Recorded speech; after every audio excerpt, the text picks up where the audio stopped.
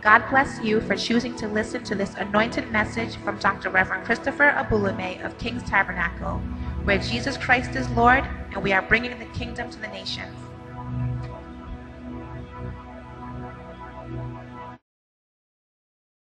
Wonders is dependable. You can depend on him. You can depend on him. You can rely on him. He is reliable. This God of wonders does not respect persons. He'll do unto you what he did for somebody else. And one thing that I know about him, I'm going to talk about today, is that he is unpredictable. You can't predict him. You can predict God. God works in diverse situations and circumstances and however he feels right to do. And he's able to do that because he owns everything. He controls everything. He's in charge of everything, like I said last week. That's why he's able to do. That's why he has authorization to do. That's why he has audacity to do. Glory to God. Whatever he wants to do. I like to serve a God like that, who can do anything. Who's nobody tells him how to do it or what to do. Nobody questions him. No one can question God. I like to serve a God like that. And I like to appeal my case to a God like that, who I know is just. He has no favoritism. He does not favor one over the other. He's a just judge. That's what the Bible says. The judge of all earth. And I see something in Scripture that helped me to understand this. God called Moses. And at some point, as they had this fellowship and they had this interaction together, Moses being the leader of his people, God said, Moses, I want to put into your hands something that no man has ever handled. And the Bible calls it the commandment, the 10 commandments, or the Decalogue. Said, I want to put it in your hand. And Moses is so favored, ladies and gentlemen, that what God delivered into his hand was written by God. So the finger of God wrote it on the tablet of stone.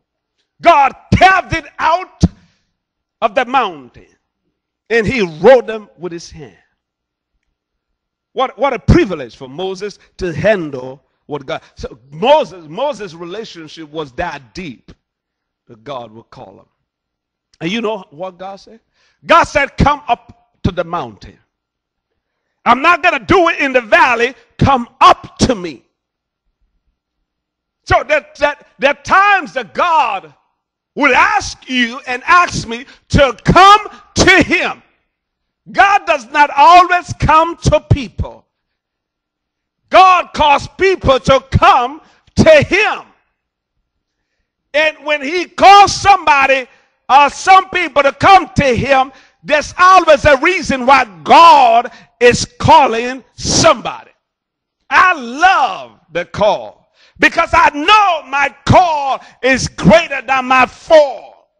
When God calls me, my fall is over. He erases all of those 10 because of his call over my life. You ought to celebrate God's call over your life. If God calls you, you ought to celebrate that. But I find people who minimize the call of God over their life. You never can do that if you're a wise man. God calls. And sometimes out of a fall, God calls a man. And his call is always greater and better than your fall. And so here we see God call Moses to come up to Mount Sinai to be with him. Now let's read Exodus chapter 20. Chapter 19 verse 20, sorry. Exodus 19:20. Bible says here, and the Lord came down upon Mount Sinai. And the Lord came down upon the mountain. And then what follows? On the top of the mountain. And the Lord called Moses up to the top of the mountain, and Moses went up. God himself spoke to Moses, come to the Mount Sinai. I have a word for you. I have something for you. Come up to Mount Sinai. And Moses, the Bible said Moses went up to Mount Sinai. And before we tie it together, let's look at another aspect of God. God is not only a God of the mountaintop, God also comes down to the valley. Sometimes God comes to the level of man. The Garden of Eden, that's what was happening. Every cool of the day, the Lord came to the level of man, and the Lord sits with him. I said, let's have fellowship. How did your day go, Adam? Eve, what was on the menu this afternoon? And God fellowship with them. You're going to get to that. Glory to God. Let's see what the Bible says in the book of Numbers, chapter 11 and verse 16. And the Lord said to Moses, just like he said before, he said, gather unto me 70 men of the elders of Israel, whom thou knowest to be elders of the people, and officers over them, and bring them where? Unto the tabernacle of the congregation. Not Mount Sinai now. The tabernacle of the congregation. It's a privilege when God calls you to the mountain. It's not always a crowd. It's not always a crowd. Sometimes fellowshipping with God is a lonely place, because narrow is that way that leadeth to the presence of God. Only a few go therein. Sometimes you have to take that walk by yourself as you're going up to the mountaintop. And climbing up to the mountain onto the top of Sinai is never an easy thing. Following God's call is never an easy thing. It's easier to gather people than to follow a call. Glory to God. He said, gather unto me 70 men of the elders of Israel. That's easy. We can call them and gather them together. But following the call of God, sometimes it's always a lonely place. Only a few go therein. Sometimes the climb can be steep, glory to God. And it be hard, but it said, I will make your feet like the hen's feet, and you will climb upon your high places. It's not by power, not by might, but by my spirit, said the Lord. Can't rely on my power when I obey the call of God. Sometimes it is hard doors. Sometimes you feel frustrated. Sometimes you feel the ache and the pain and the burden that comes upon you. But a man who loves God goes along with God, because there's a glory up there that only those who get up there can receive. And now, listen, ladies and gentlemen. After Moses came down from the Mount Sinai, Bible says folk could not look at him no more, because there was a veil over his face that reflected like the sun out of heaven, that everyone who saw Moses coming had to cover their face from Moses. It takes a man or a woman who is willing to defy the climb up to the mountain to receive back down the glory. The glory is not cheap, ladies and gentlemen. It's easier to gather than to follow the call. It's easier. And so God said to him, gather together me 70 men who you know us to be elders and officers over them. He said, bring them unto you can't bring them all to Mount Sinai. He said, bring them to the tabernacle of the congregation. He said, the next verse says, I will take from you your spirit and I will put upon them. You know, Jesus Christ was going on the Mount of Transfiguration. That was the first and last time he went to the Mount of Transfiguration. And he had 12 disciples. Then he said to John, he said to Peter, he said to James, let's take a trip. We can't get them all rest, 9 people. We get just 2, 3 of you. We go up to the mountain. And the Bible says, as they went with him, and somehow Jesus was transformed or transfigured.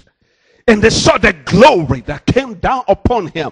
The garment shone. Everything about Jesus was transformed. You know what Christ was doing? Giving them a glimpse of the glorified Jesus. And when they saw him, said, wow, we have never seen him like this. And they said, Jesus, why should we leave this place? Let us build for you one tabernacle for Moses, one tabernacle. Say, we're not leaving this place. Jesus said, you don't understand. I just wanted you to see something that nobody else will see. Tell nobody what you have seen.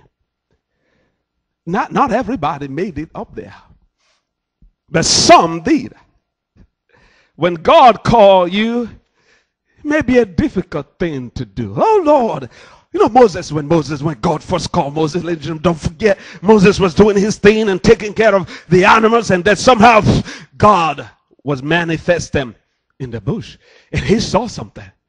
I can see fire, but the bush is not consumed. This is different. I gotta go check it out.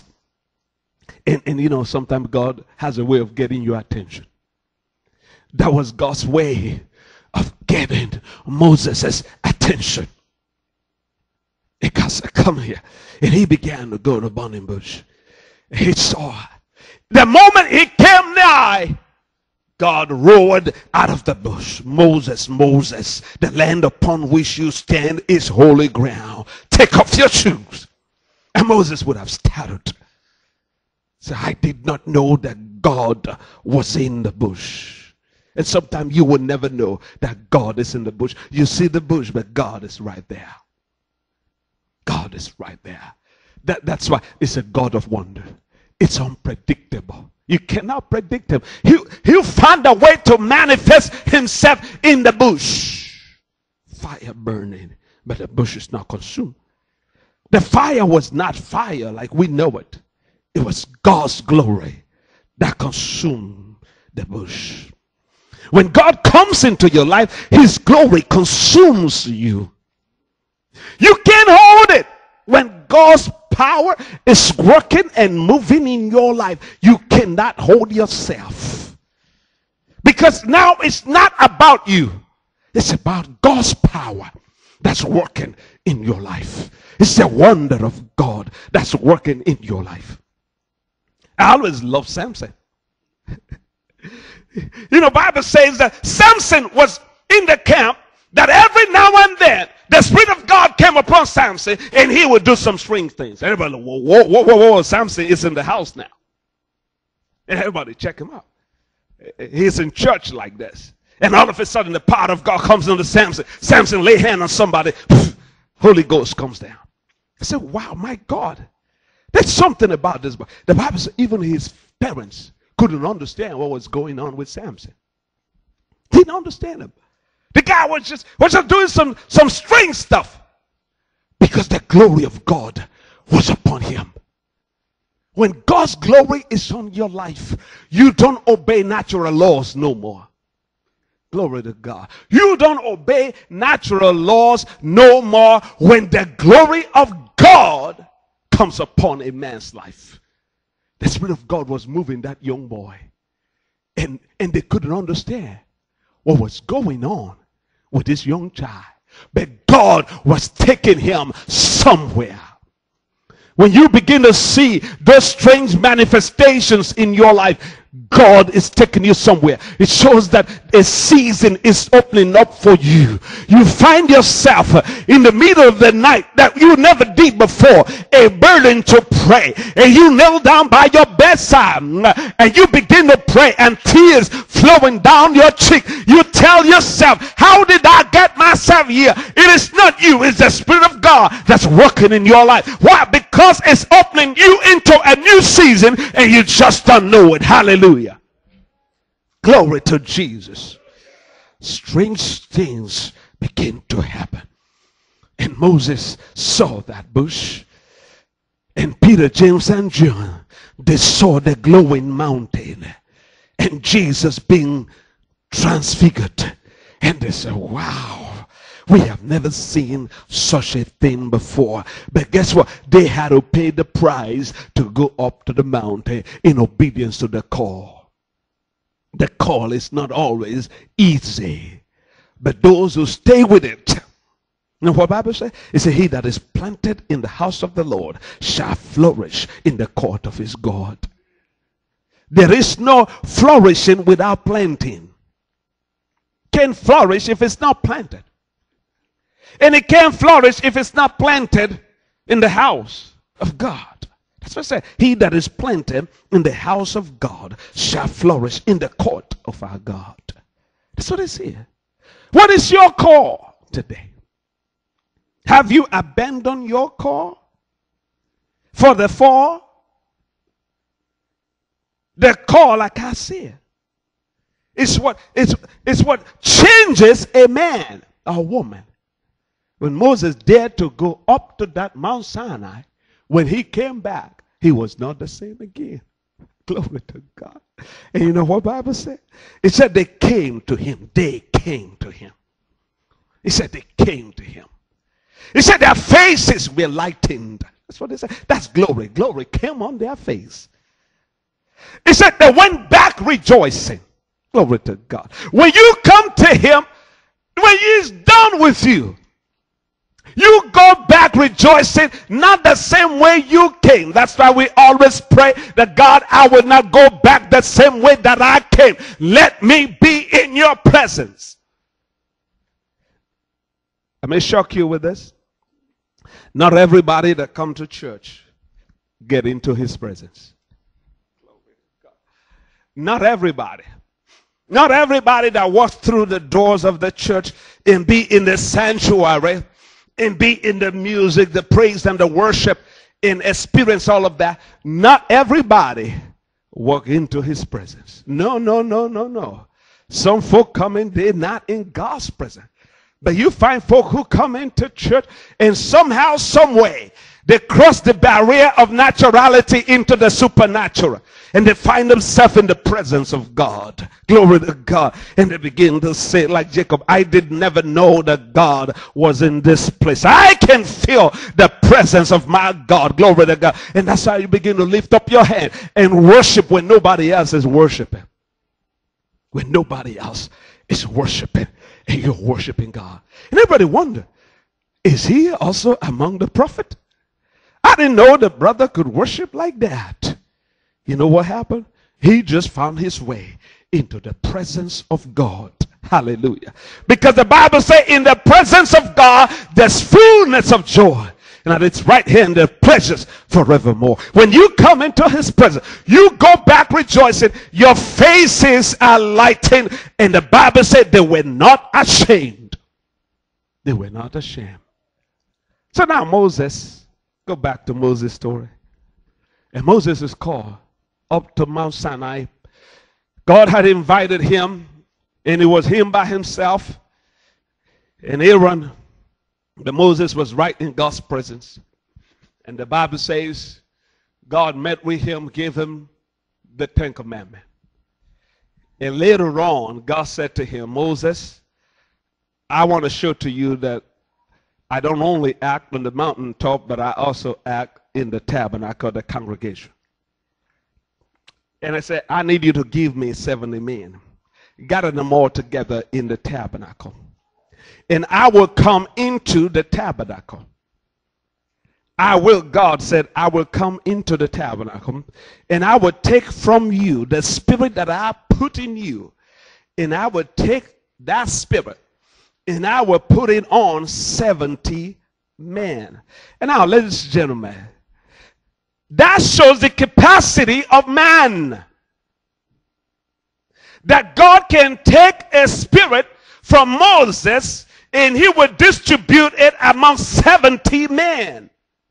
And they all received that spirit. And Moses is still anointed. It shows the capacity of man. Now, Jesus came to town and demon-possessed man tried to harass Jesus. Jesus said, come on down here, demonic spirit. What's your name? He said, my name is Legion. Say, I know, I recognize you. How many of you are there? So we are many. Glory to God. And when Jesus cast out the devils and they got into a herd of swine, it was an entire herd that went into the water and drowned. All of them. The power that came into one single man. You know, scripture said that nobody could bind him. You put chains on him, he'll rip those chains. They could not restrain him, the capacity of man. They could not restrain that man because there was such a power, a demonic power that has possessed that one person, and thousands of demons was living in him.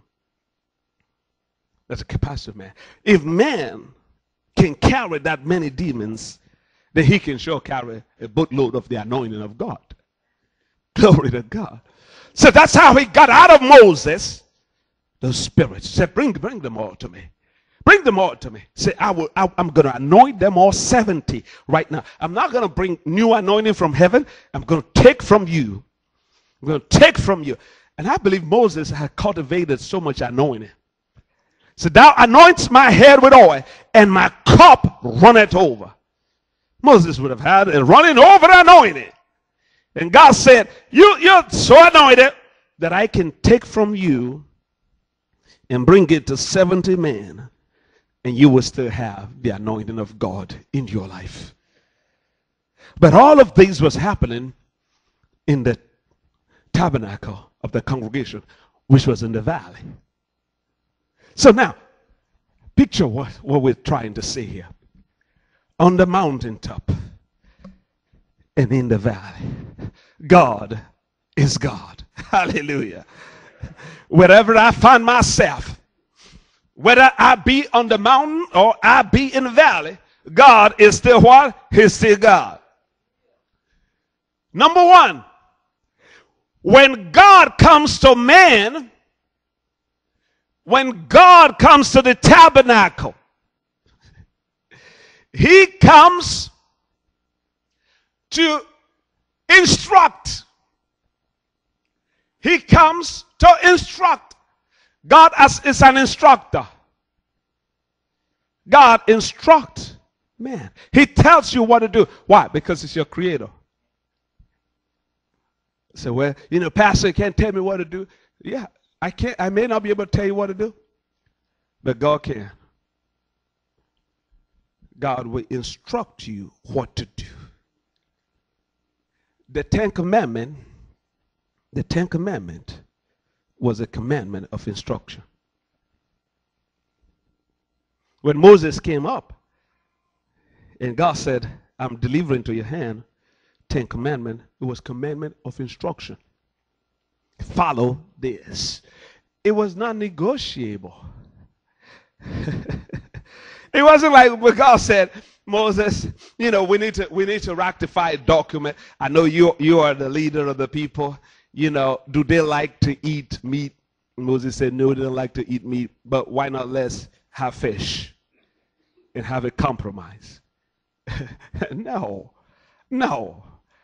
God brought him and said, Moses, you see these 10 things? Take it back to them. All of them must follow these 10 things. That's it. When God comes to instruct a man or woman, it's not negotiable. God doesn't negotiate with us. God tells us what to do. He has the final say. God bless you, my brother. And sometimes it takes God in this new dispensation, it takes God a little bit of time to come to that level. Because he tried to get your attention. He said, my son, I want you to take some time to pray. He said, God, I'm too tired. You know, I've been working all day. I've been working all night. Well, that's good, but I need you to take some time to pray. And you're not listening. And God comes again and said, well, son, you know what I told you the other day? You need to take some time to pray. Because I need you to take some time to pray. You know, God, you know I can, you know, and then we give all excuses. That's what Moses said. This is what Moses, now let's go back to Moses. Moses was by the burning bush, and the Lord said, Moses, Moses. And Moses came by, and God said, go back to Egypt. Moses said, huh? What? Go back to where? God said, I need you to go back to Egypt because I need you to free your people and my people. And Moses said, Lord. And Moses would have been wondering, why did I come to this part of the field? When I saw the burning bush, I should have run away.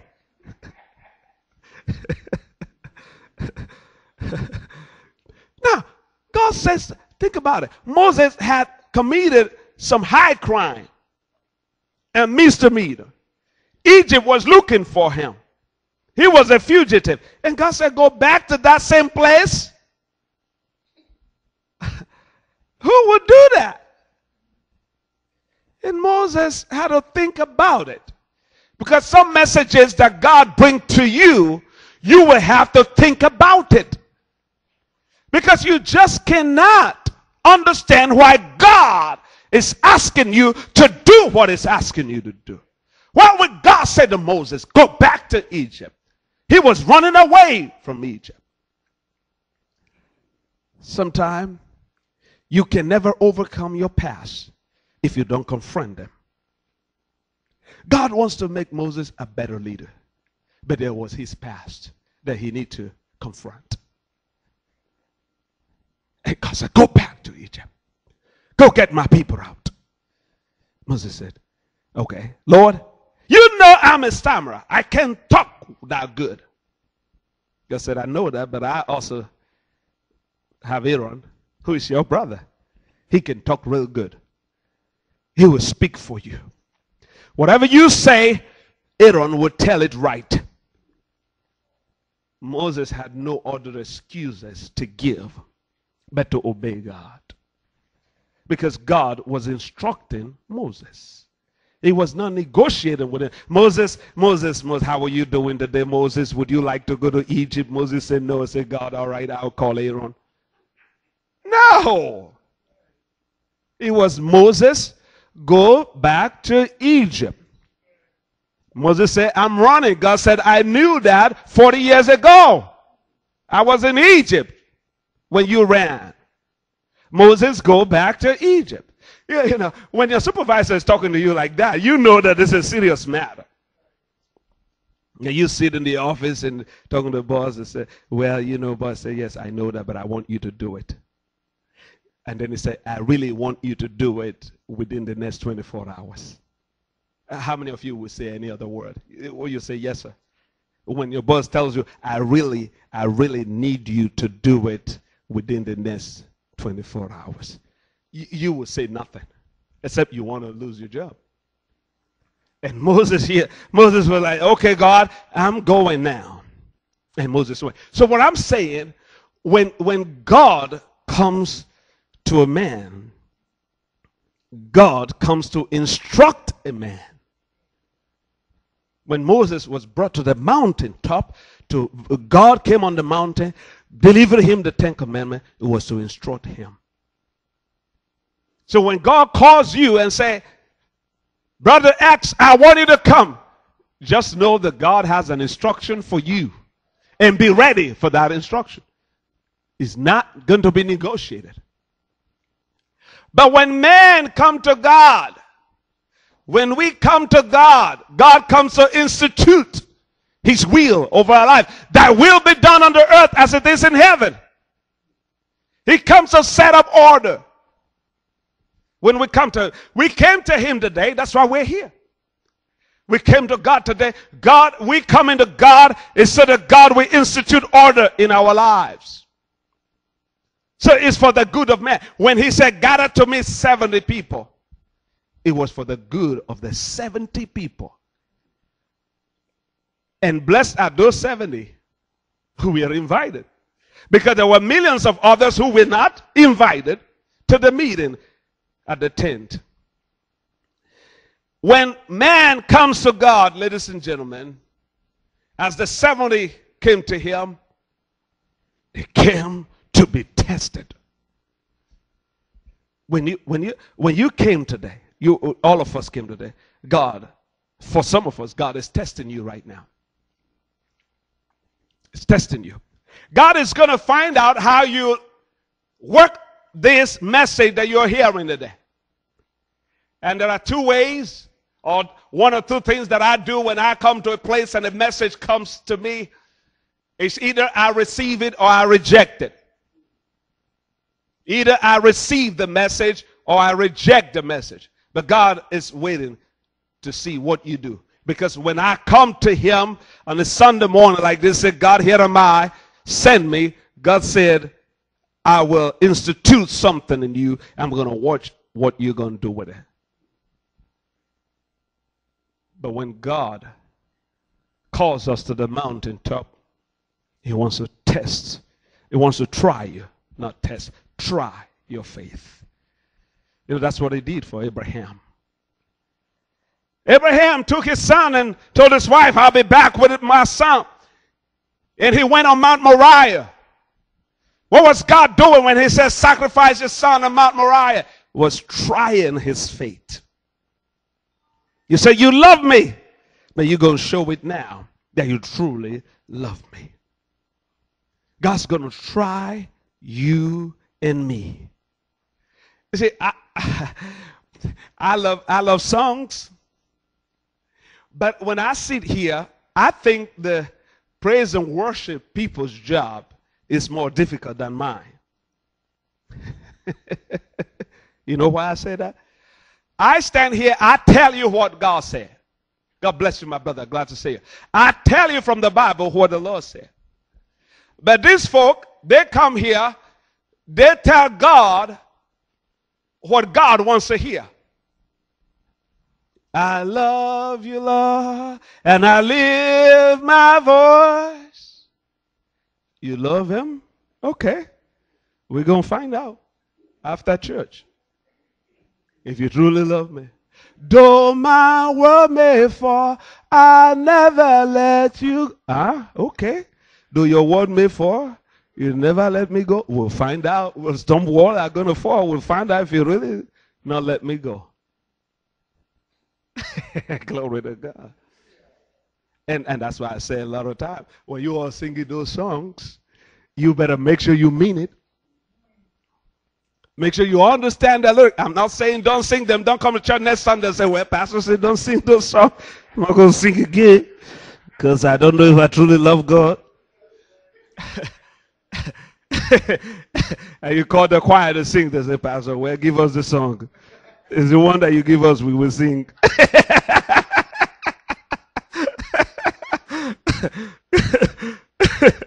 Glory to God. But I do listen to these songs. And sometimes I do meditate on them in the midst of it. To understand the gravity of what I'm saying. Because when we say those things, we're speaking the language of God. That's what God understands. That's what God understands. A man said to God, he said, God, I'm going to battle. He said, when you give me victory in this battle, anything, he said, that comes out of my house first, I give it to you. That's the language of God. And God heard that in heaven. He said, wow, the man just spoke my language. He said, okay, you want victory? I will give it to you. But don't forget, that which comes first from your house, is going to give you too. And the man went, and God gave him victory. And then he was coming home in victory. His only daughter, only child, was the first that came out to welcome daddy home. And think about how that man would have felt. He would just collapse.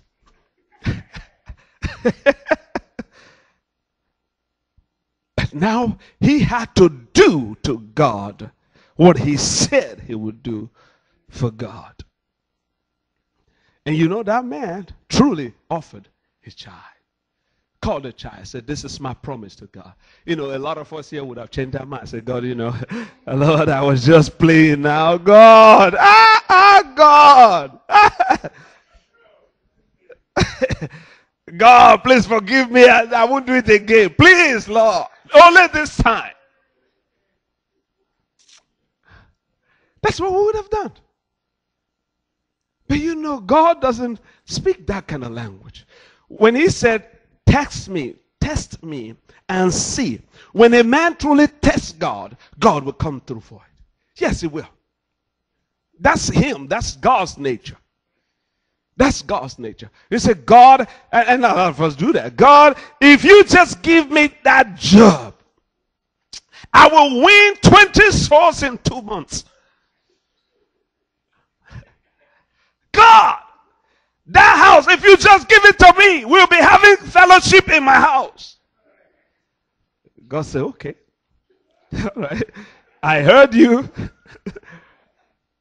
And God will truly give you that joy. He'll make a way.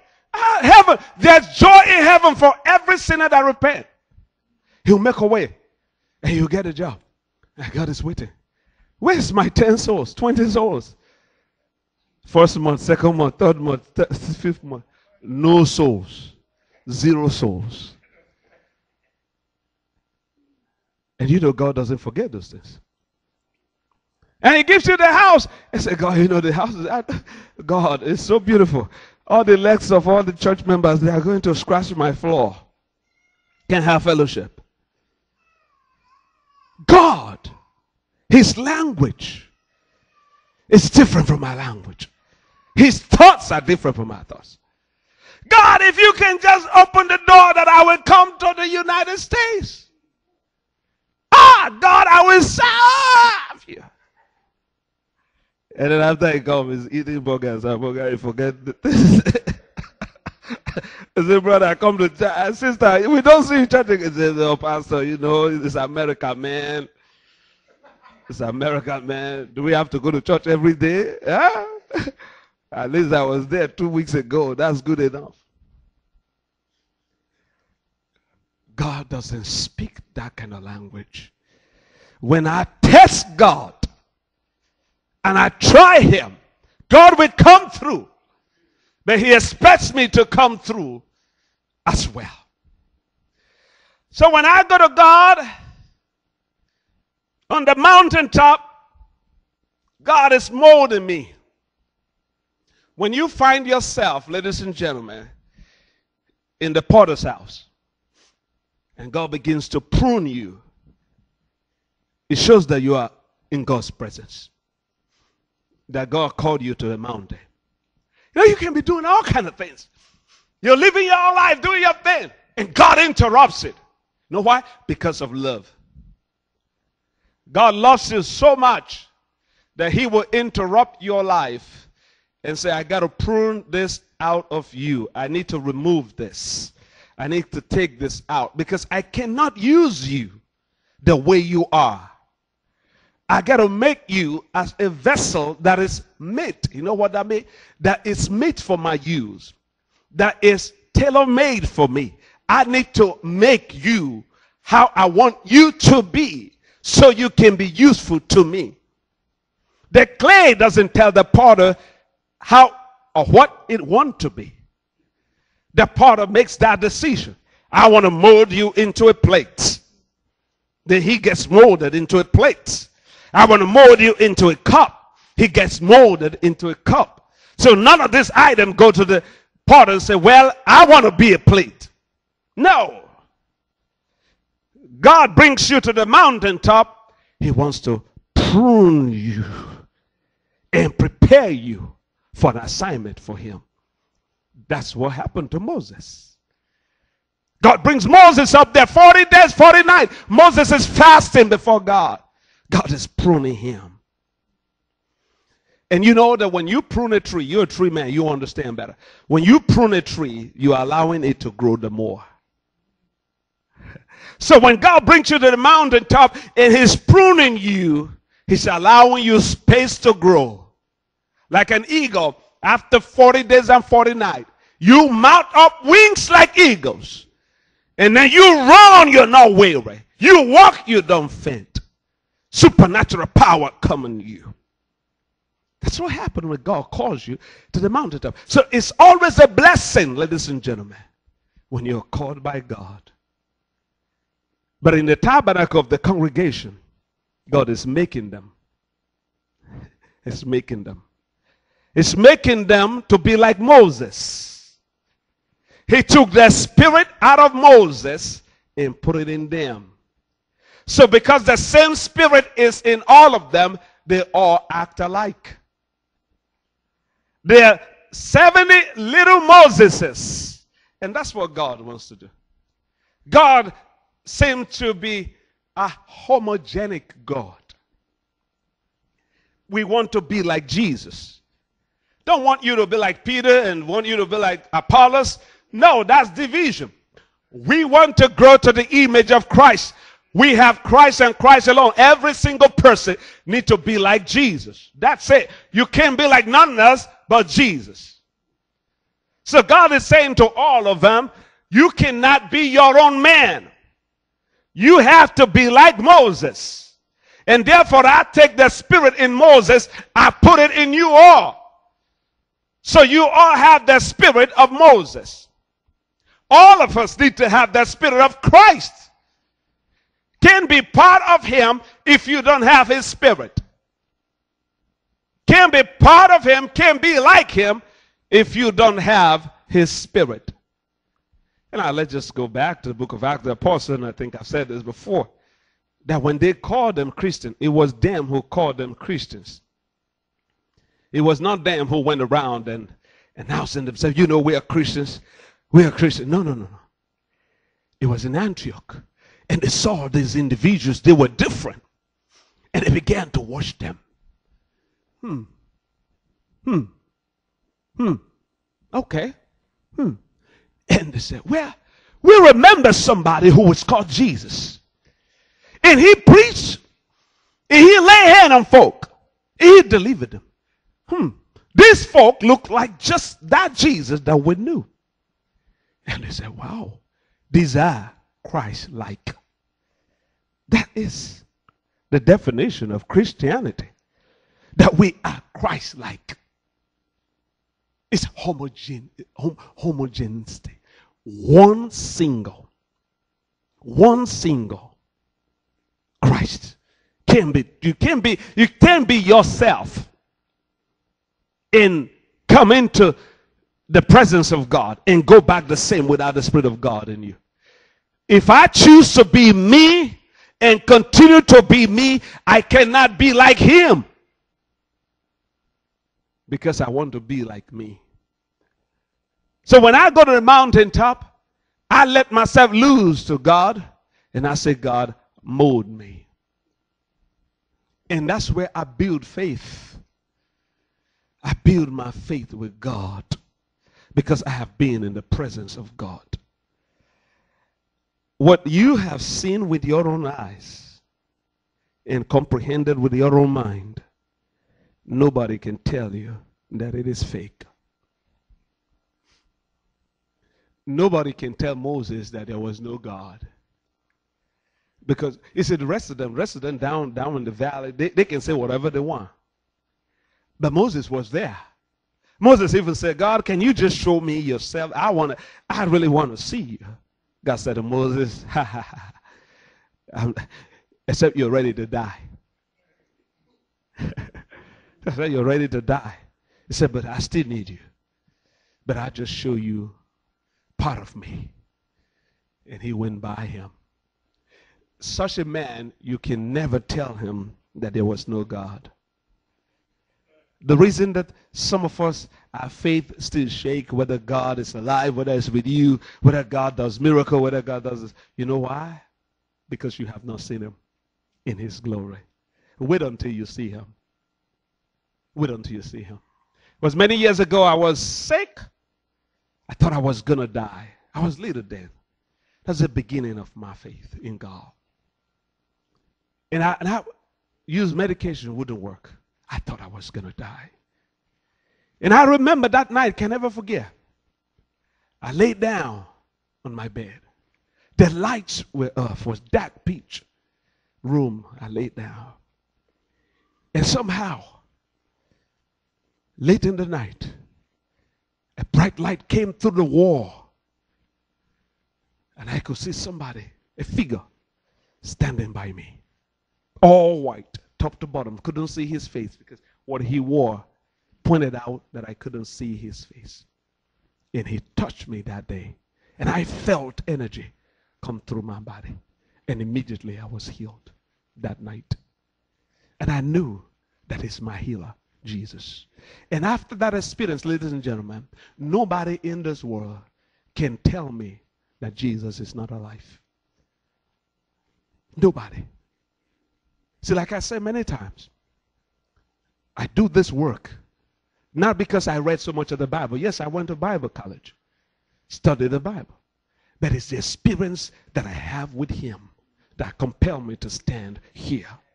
It's what my eyes have seen. It's what my ears have heard. It's what my heart has perceived that compels me to stand and speak the way I speak.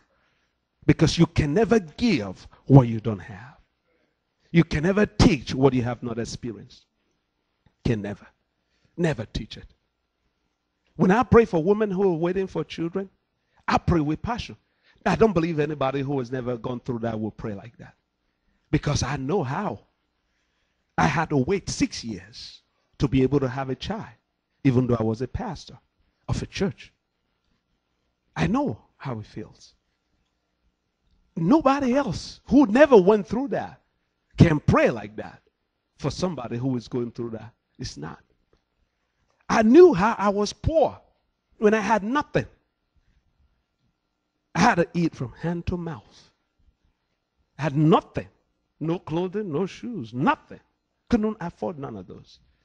When I pray for somebody who is poor, I'm praying from where I came from. Because I've been there. So it's different. Somebody who has never experienced what you're going through may tell you, well, brother, I understand. No, you don't. Because you have never been there. You've never walked in my shoes. And if you have never walked in my shoes, you don't understand how my legs hurt. And you can never empathize with me if you've never been there. Can never. You know, folk can tell you theory. We can tell you stories of the Bible. Anybody can read the Bible and tell you the story. But it takes somebody who has experienced God, like we're talking about Moses, to come out and tell you, Jehovah said. And he means it because he's been there with Jehovah. Praise the Lord. Lift up your hand and just bless the Lord. Lift up your hand and just bless the Lord. Tell the Lord. If you have been blessed by this message or have a prayer request, we would like to hear about it. Please call us at 401-954-6188 or visit our website at www.kingstabernacle.org. You are also welcome to join us on Sundays for services beginning at 8:30, 10 a.m., or 6 p.m., and for Wednesday Bible studies at 7 p.m. We are located at 500 Greenville Avenue in Johnston, Rhode Island. Please remember that you are always welcome at King's Tabernacle, where Jesus Christ is Lord, and we are bringing the kingdom to the nations.